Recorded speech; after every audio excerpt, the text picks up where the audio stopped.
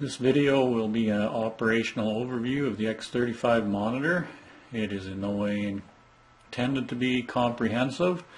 If you require more information on any of the items covered, please refer to Operator's Manual or online resources for further information.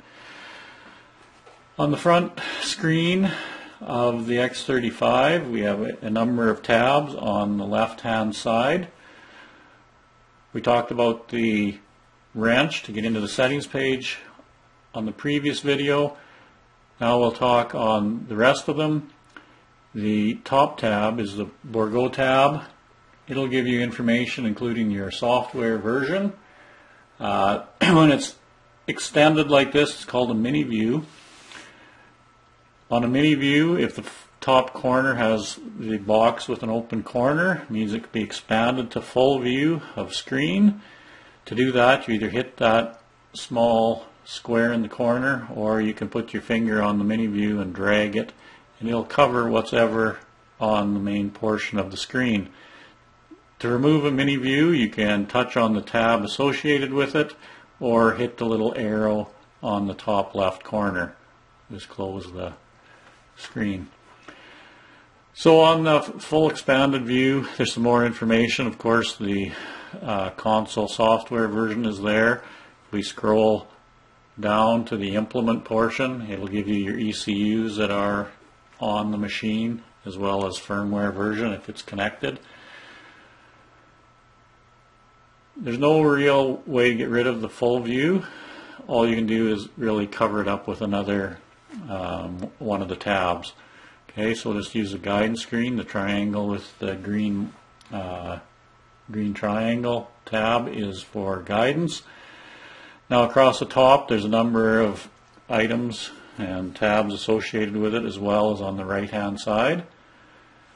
So on the top it is a tank tab, so this is to enter the different rates.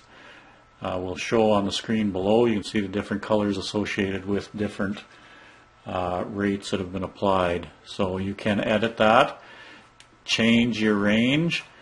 Generally like to see that range go to double the actual rate that you are applying on that tank, just so you get a better view of colors.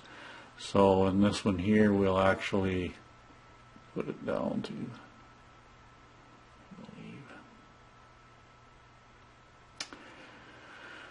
alright, the auto applied one, generally we will ask you, it's better to set your own ranges than to do the auto applied one. It generally just goes to the rate, maximum rate you're using.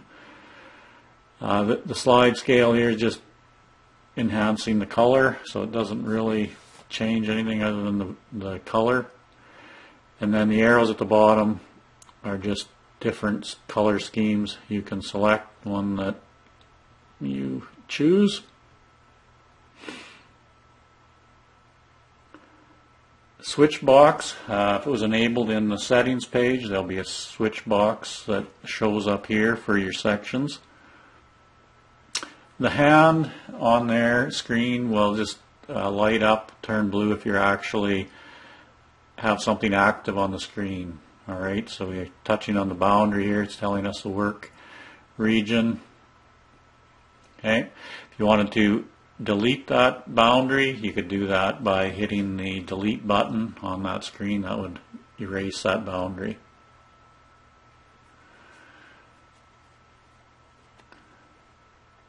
The green dot will just recenter the screen. If the implement gets off the center of the screen, it just brings it back to center. The map layer tab just shows different things you can have active and actually showing up, or if you don't want them, unhighlight them.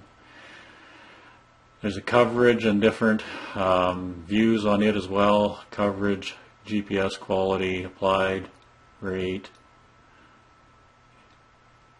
different map layers depending what you have enabled. And then also for each of the individual tanks, you'll get a different applied rate map. The next tab is just the view of your guidance screen, so overhead view and the landscape view. A zoom in and zoom out button are also on the top. On the top right corner, that is the quick start button if you have enabled it, or the job help button if you have it enabled. So touching on it, it's going to try to attempt some of the things. So master switch is on, it's not allowing us to do that. So it's going to give you a warning if something is not allowing it to actually do what you want it to do. Next on that screen is the field tab. So again, in here you can go in, select your field. If you have all your fields and maps and everything loaded, you can use the button down here to actually load the closest field.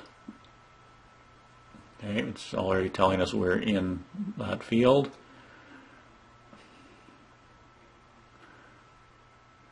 Alright, if you hadn't entered your fields, you can add them simply by clicking on your field name, adding a new name to it. If you wanted to unload that field, just hit the field with the X. That'll just remove it from the screen. Flag point, if you wanted to mark something, if you had a tower or something, you can mark it on your screen. For doing a boundary, when you're doing your first headland, you can use the X box. That will start your headland, and then whenever you complete it, you hit the next one, it'll become active and you will complete that headland. Their headland offset or boundary offset here, just where you're recording, right or left, any additional offset information that you want to add to it as well. The next tab down is your headland options. So if this is enabled, it allows you to create a boundary inside the boundary that would remain unseated. So if you have it set to your headland mode, it's going to use that as your new boundary. So you can see in this screen here, there is a second boundary. It's a yellow one inside of our original one. That's actually, well, two widths of the machine. You can change that. By changing that to 3, we can see that now that headland boundary is moved in, and if we were to continue seeding now, that would now be our new area that wouldn't be seeded anything outside that orange line.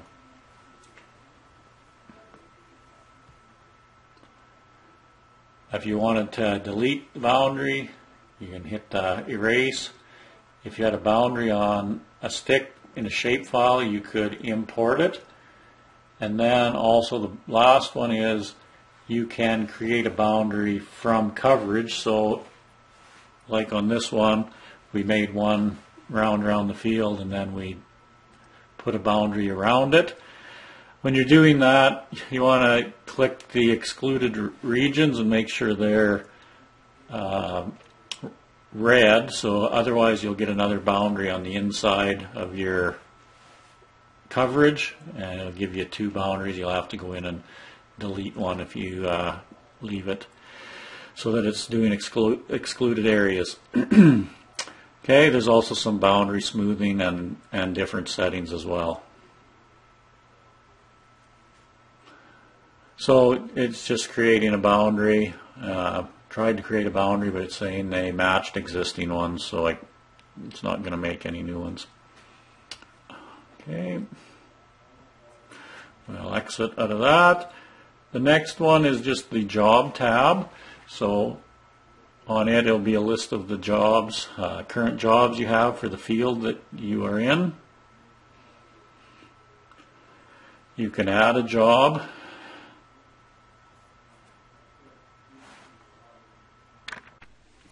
So on the job, new job, it's going to load the implement that you have, and then if you wanted to rename your job, you just enter the name you would like, just starting. You can either erase them all or none of them. and enter the name.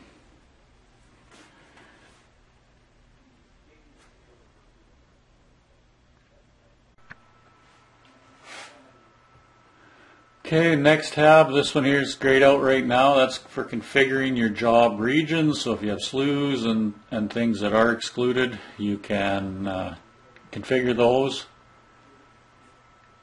The next one is your VRC adjustment, so you can go in and change and set your various options for your VR. There's a tab here just to record other job information. Deleting or erasing your job you can use with the eraser, and then at the bottom is an export window. So if you wanted to export your job, again you'll hit this tab. It's going to look for the stick. Make sure you have a stick in before you do export, and hit that. It will export your job onto the stick. The next two are for steering, and they're not required, so there's nothing in there that you're going to be using. The next tab down is our GPS tab. Okay, so on it just has your GPS information. There's three little windows you can open up for different GPS information. Next one is our memory usage. Okay, we have here showing us our main memory, our USB memory, and the file system. We have console information, and we also have any trouble codes that may have been reported in the last little while, and there's also a data logging tab here. Next is the job statistics tab. On it is 5 little windows that will open as well, just showing different aspects of the job. The last one again is just another one you can click on to add your own personal notes. Our next tab is the auto section control. So we have our boom control tab. And if you are using dual boom, which is controlling seed and fertilizer differently at different times, you can set those all separately. Again, most of the time we never really want to set these at 100, but usually fairly close. Some, like your fertilizer, a little lower than the seed perhaps, just so there's not doubling up on the headlands and lodging, which can occur. These auto section can be turned on and off individually. Just remember that when you exit with one of these turned off, it doesn't show up on this screen that it's turned off. So these are going to have to be made sure that they are turned on so that we can know that all are turned on. Turn them all off. We can turn it off here, and then you can see now that it's turned off. But if you have one turned off in the background, it's not necessarily going to be showing up. You have to know it's not on. Now that boundary limit, so there's 3 different options here. You have your unlimited. When it's set to unlimited, the machine will seed whether there's a boundary or not, inside, outside of the boundary. Set to the field boundary. If there is a boundary created, then it's not going to be able to seed outside of that. It'll shut off when it gets to that point. And like we showed before, if you have it set to headland mode in your guidance screen and you turn this to headland, now it will control to where that headland is.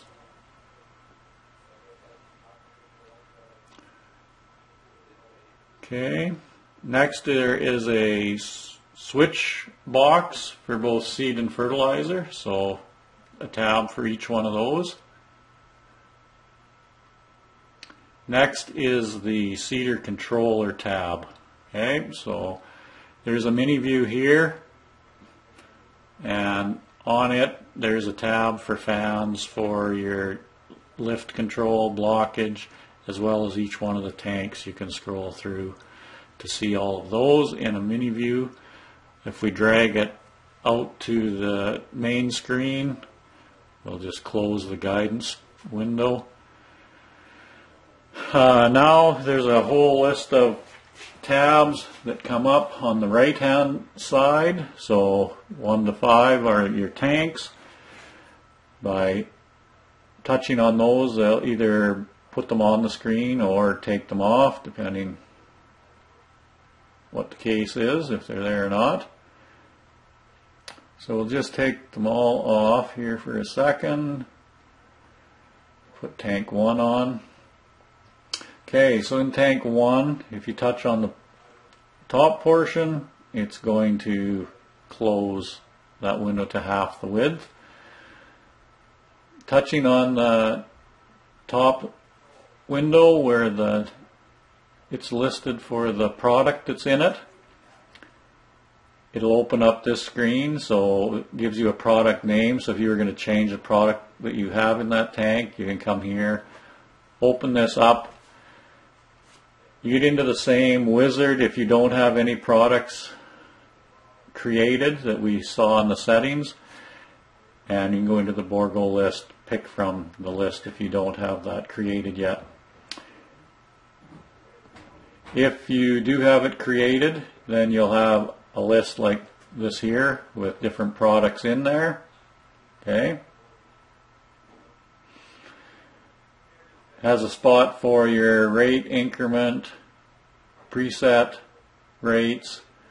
So if you had, say, 5 preset rate, 100, and 150. Density. So whenever you put your product in, down at the bottom, it's going to also show you in this screen the range limits for the different ranges of the tank. So low, mid, and high. Gives you a minimum rate at full width, a minimum rate at one section, and a maximum rate at full width. So we just have to make sure whenever we're doing a product, if we're doing it at 100 pounds, and we're going to have to make sure that we pick the range that we can achieve that. Okay.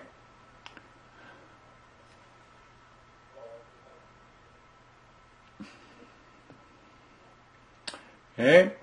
Also on here, whenever we're filling these out, your preset 1 is going to go into here, your preset 2 goes into this square, your increment is going to be how much it changes by when you hit the plus minus.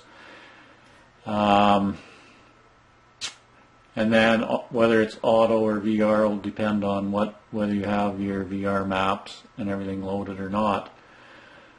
Next down on that front window, there's a fill tab. So in this, you can fill one tank, you can add weight, or you can increase or fill all of your tanks.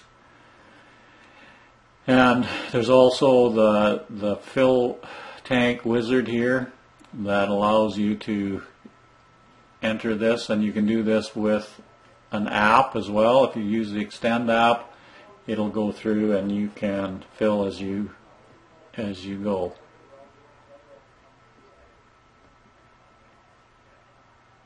Okay.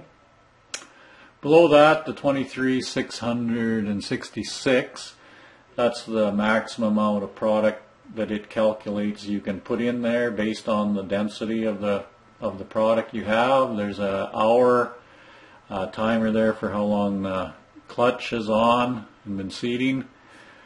Below that, there's a window that you can put a bunch of information into, 5 different things you can monitor in that window. So select out of this list. And then up on the top left, there's 2 more, or space for 2 more things that you can be monitoring as well. Alright, so that is the same for all your tanks. They all work the same way. The next tab is configuration tab. So on here, the first thing you'll see is a manual speed. In order to do calibrations, you need manual speed. And just make sure whenever you calibrate, you click the manual speed. Touch on multi-tank calibration to get into your automatic calibration. And then there's a wizard here as well to follow through. Again, more information is online how to do calibration. Also in the multi-tank calibration, or in the configuration tab, there's the tank optimizer. So in this you can enter the weight for each of the products, how you want it assigned, whether to a specific tank, multiple meters, split rate or not. And split rate just means it's metering out of two different tanks at a percentage, so they both run out at the same time. Okay, so once you get all your products in, hit the arrow button. It'll go through, tell you which tanks to put each product in to get the most acres per fill. Okay, so again, if you don't like the first combination, you can scroll through. The number of acres is going to change. Pick the one that suits your needs. And then if you want to apply the configuration, it'll apply that to your tank configuration. You will still have to go into your settings to change which tank is metering into seed and which tanks are metering into fertilizer stream. Okay, so let's go back here again. If you want to add more products, you just hit the plus button, add all the products that you are seeding, and it'll give you the best configuration.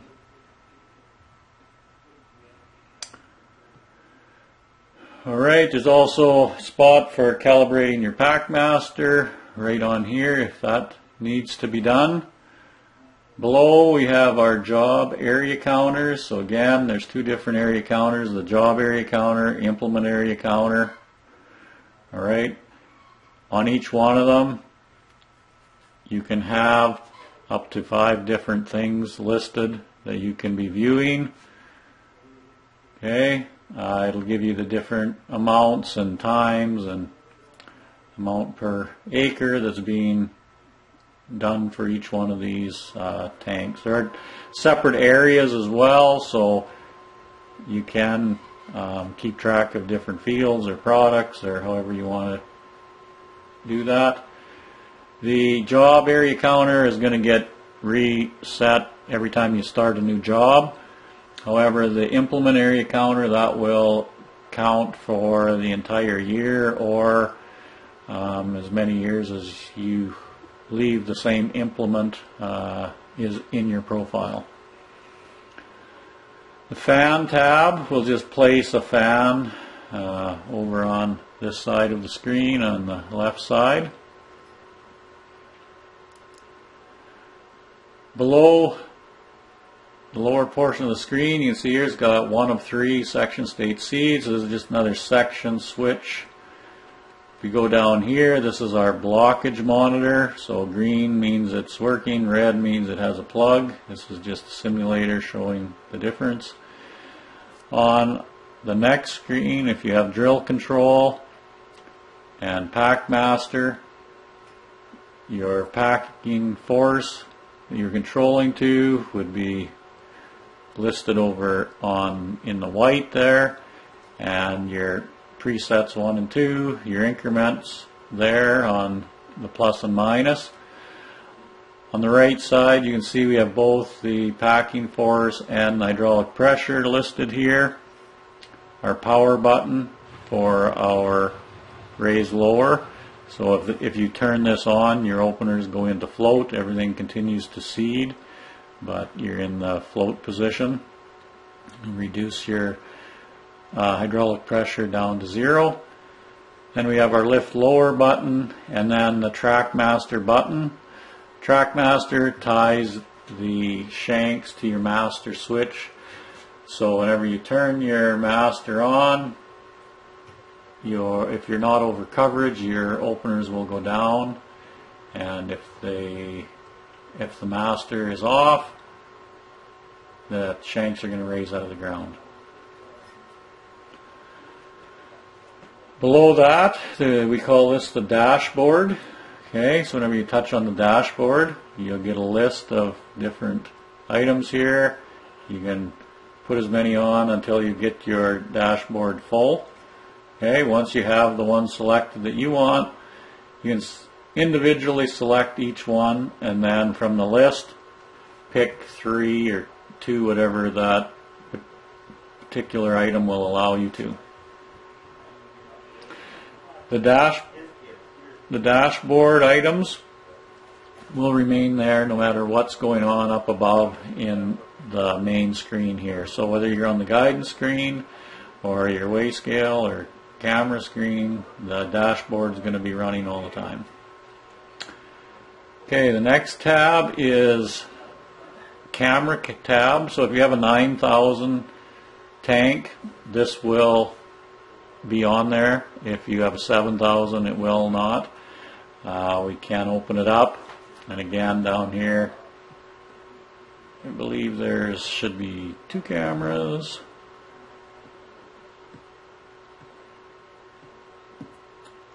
How do I switch the camera to? So you switch back and forth between cameras. We don't have any hooked up on this, so it's not showing. The next tab is the universal terminal. So this here would be where your scale would show up. So here we see on this 7,000 the total weight, and then the saddle is also here. Okay, the last tab on the screen here is our inventory manager. We'll just close the rest of these. Camera. Okay, I'll close them this way. So on the inventory manager, this is how we move files, copy files. We can take files. We can also look for files on our stick. So if we push on that, it'll now say we're on the USB. So these are the different things that are on the stick, not on the hard drive. Well, they may be on the hard drive as well, but these ones are actually looking on the USB for these. If we just touch this again, then it goes back to the monitor itself. Okay, so we can go in and look at the different fields, jobs, boundaries, vehicles, implements, all that is in here.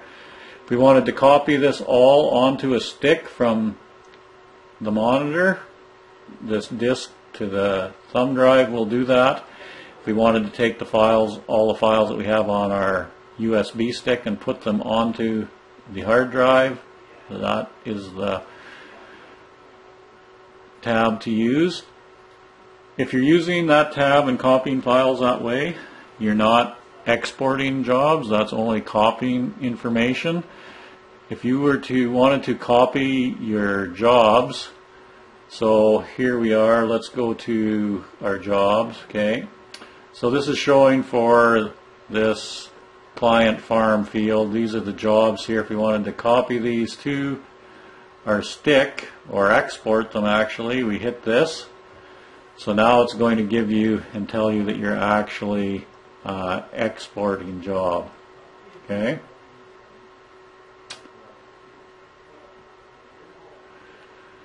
Once you decide to export it, if you've done your own adjusting ranges, you probably don't want to do that.